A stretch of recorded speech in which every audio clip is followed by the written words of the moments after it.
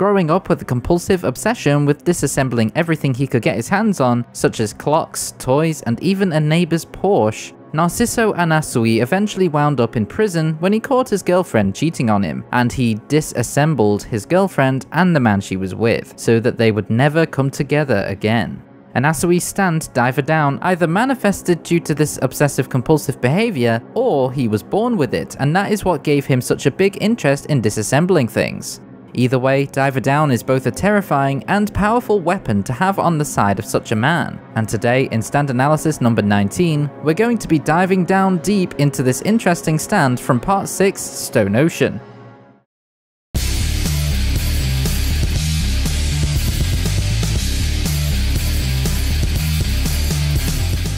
Welcome back to my stand analysis series, where I delve deep into as much detail about the ins and outs of a stand as possible. My aim is to eventually do an analysis on every stand within the anime and manga series, Jojo's Bizarre Adventure. I hope you will continue to follow me on this unique and educational journey. On my previous stand analysis video, the Tower of Grey stand analysis, I asked you all what stand you wanted me to focus on next. After tallying the varied votes, both Diver Down from part 6 and Civil War from part 7 tied. Afterwards, I had them battle it out on a community post on my YouTube channel, in which, at the time I tallied the votes, Diver Down had beaten Civil War by simply 1 vote. It was incredibly close. Thank you everyone who took part in this vote, as I'm always anxious to get around to analysing some of your favourite stands, either for entertainment or to help you to understand them a little more. I'll be doing another poll on which stand you want me to cover next at the end of this video, so stay tuned till the outro portion of this video to get all the details. What will you find if you dive deep below the surface of the ocean? Sharks? Jellyfish? Dio's coffin? Well, yes, but also you may find some abandoned, thrown away subscribe buttons. These buttons were left behind, ignored, thrown away. Don't let that happen to the little subscribe button on this channel. All subscribe buttons have feelings and must be taken care of as if it was a pet. So go ahead, click that subscribe button today to keep it warm, fed, and loved. Do your part. subscriberstrust.org.uk. This section of the video was done in parody. This is not an actual website. I repeat, this is not an actual website. I'm also on Twitter and post regular updates regarding uploads amongst other posts over there, so feel free to follow me at bstarplatinum.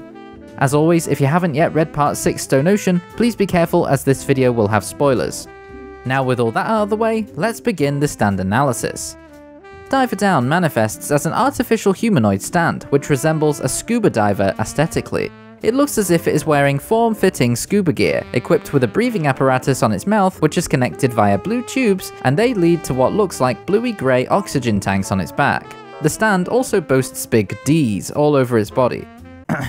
These letter Ds represent its name, Diver Down, and are pink in colour. The stand appears to be wearing bluey-grey gloves, and its main body is coloured teal, which features yellow stripes across its limbs. The stand's appearance matches its ability of being able to dive inside objects and surfaces, however, we'll get into that in a bit more detail shortly.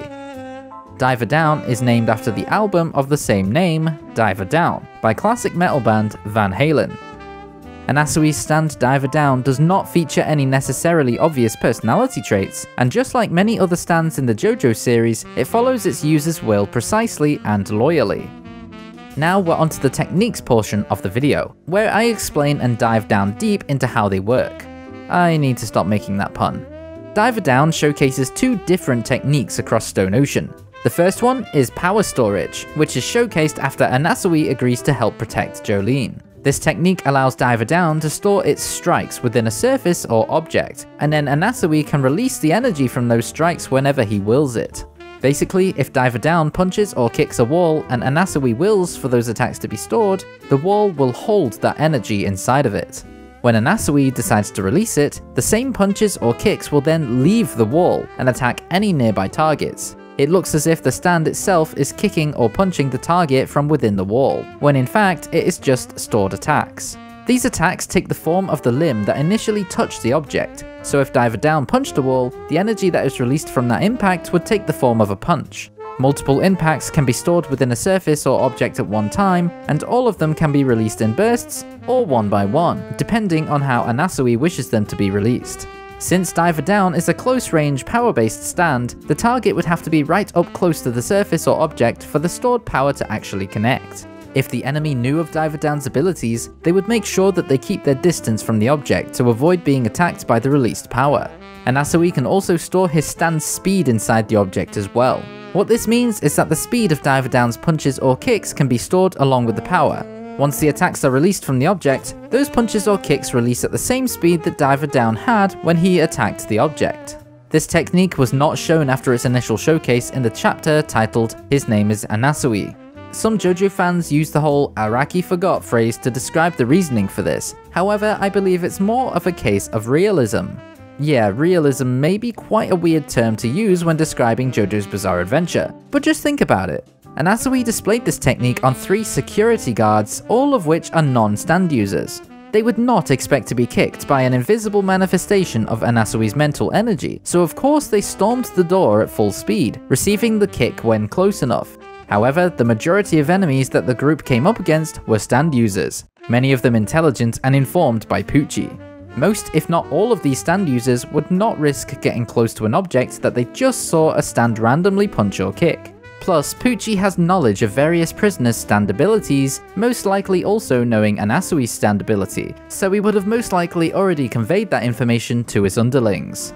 In my opinion, it's not so much an Araki forgot moment, but more of a Araki was smart enough to realize that the enemy stand users would not easily fall victim to this technique. If the enemies constantly ran into stored power within objects or surfaces, they would look pretty pathetic. Therefore, this technique is not terribly viable when battling stand users, and more successful versus non-stand users. The second technique that Diver Down possesses is restructuring. This is the main technique or ability that Anasui's stand uses across the part. Like most stands, Diver Down can phase through walls and objects. This has been displayed by other stands such as Star Platinum in Part 3 when it left the jail cell to bring Jojo various objects to keep him entertained. I know what you're thinking though, loads of stands can phase through objects and walls, so why is this so special for Diver Down? Well, Diver Down doesn't just casually phase through objects and surfaces like a ghost, it can also join with them.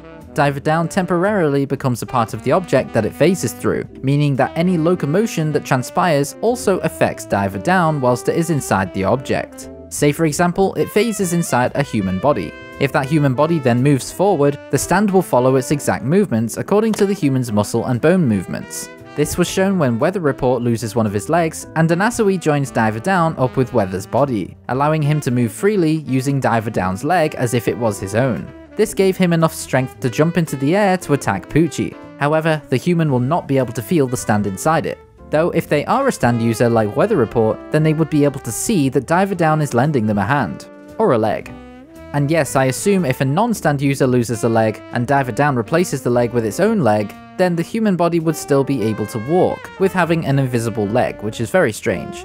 Basically, yes, it can phase like many other stands, but this ability to temporarily join with the object it phases through is a unique ability to Diver Down, making Anasui's stand completely different to other stands that can phase through objects.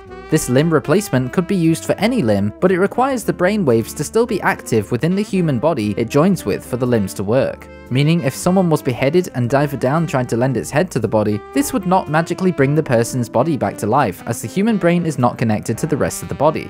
Diver Down's head is not a viable replacement for a human head, so using the phasing for this use is only really viable for replacing arms or legs. The main purpose of Anasui's stand diving into an object or surface is that the stand can freely change their structure from the inside. This can be used for either creation or destruction. If it goes inside biological life, Diver Down can change the bone structure and muscles of that life and change their forms. This is most likely a painful procedure, so minimal changes should be made to save the pain of the person. This can be used to change how a person looks, either for preference or disguise. And yes, Anasui can use this ability on himself. However, as you can imagine, this ability could also be incredibly useful in negatively affecting the body of biological life as well. Having free roam to move, change, and even completely remove vital organs could be fatal to anyone that gets on Anasui's bad side. If used on an object or surface, its layout can be altered also. For example, Anasui used Diver Down to completely alter a glass bottle by changing the location of the opening of the bottle. This stand has almost unlimited potential when it comes to altering materials, as it can put things together, take things apart, add things to them, remove aspects of it, or completely remold the object or surface into something new.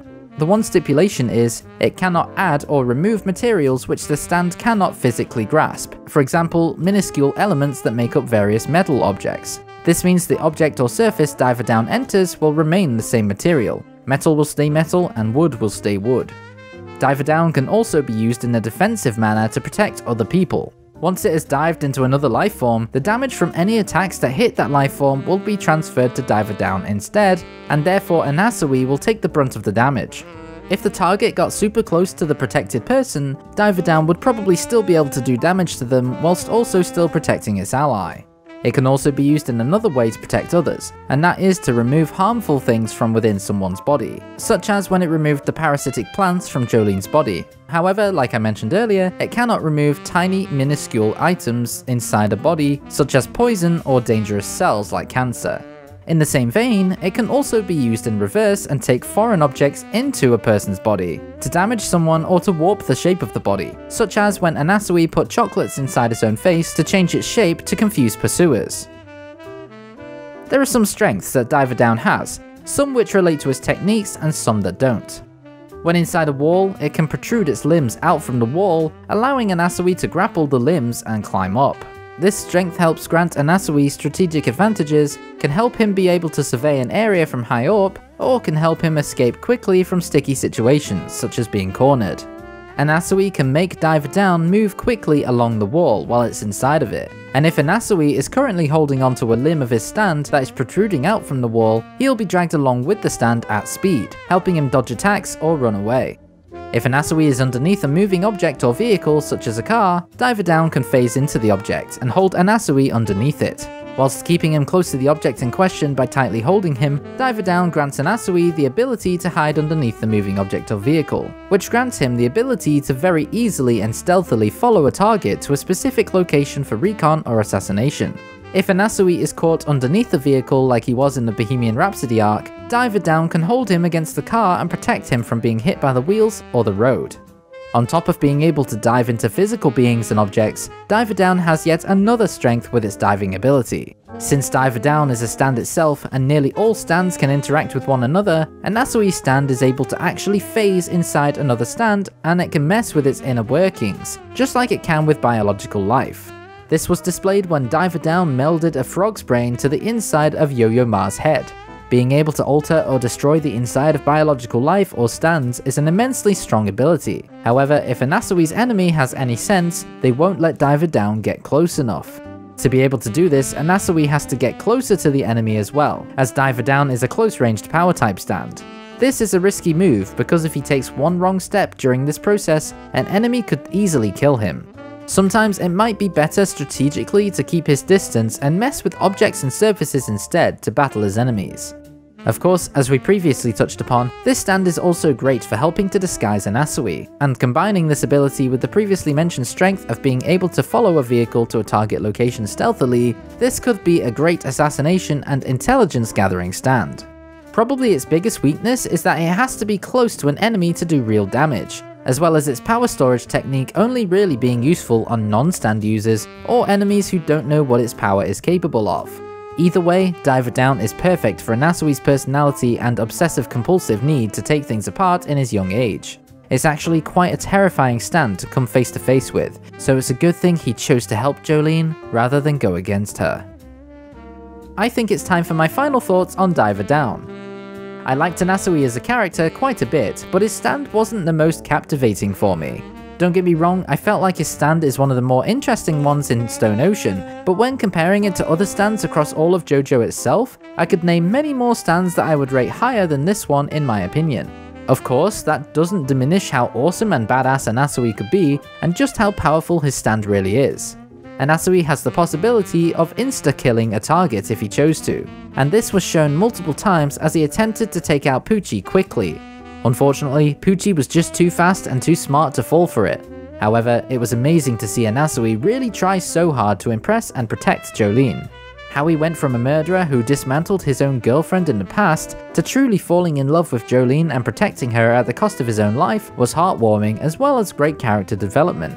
Whilst he may have originally agreed to help the group only due to loving Jolene, I felt like he did grow a bond with the others, being there to protect them as well as the rest of the world in the endgame. If all he cared about was Jolene, he may have accepted Poochie's plan, go into Poochie's reset universe and live his life with Jolene as long as they both agreed not to fight Poochie. However, I truly think Anasui gained a sense of morality and respect for other people during the course of Stone Ocean, leading him to help protect the others in the group as well as the people around the world, and attempted to help thwart Poochie's plan. Diver Down was a great stand to help him protect Jolene as well as fatally damage opponents. Although Diver Down may not look too frightening aesthetically, it's one stance that no one would want to make an enemy out of. That about does it for Diver Down. This was a stand analysis that won the poll on my Tower of Grey video, and like I said at the beginning of this video, we're now going to have the same poll again. So if you missed the poll on the Tower of Grey video, here's your chance to get your favourite stand analysed next. What stand do you want me to cover? Write me a comment underneath this video, and after 1 week has passed from the date of this video's upload, I'll tally the votes and begin working on a video analysing the stand that received the most votes. However, there is only one stipulation to this poll. Please, no main villain stands. I want the main villain stands to be spread out a bit more across the series, and I don't want to get them all done early on. Any other stand is fine, just please omit the main villain stands for now, and I'll get to them eventually. Of course though, if you do vote for them, I will still take those votes on board for future videos. After 1 week has passed, I'll announce the winner of the poll on a community post. In the event that multiple stands tie again, I'll create a community post asking you to choose which one should win. Now then, what did you think of Diver Down? Do you think I missed anything in this stand analysis? After all, I'm not perfect, so please let me know in the comments if I forgot anything. If you've enjoyed this video, then please consider subscribing to the channel for future Jojo content. Also, please hit the like button on this video if you want to see more stand analysis videos and manga reviews. To get notified when I release the next video, hit that bell and you'll be notified when I release another one. I appreciate you taking the time watching this video, and I really do appreciate all the support in the last, well, over a year now that I've been releasing videos on this channel. But until next time, Bizarre Star Platinum, out!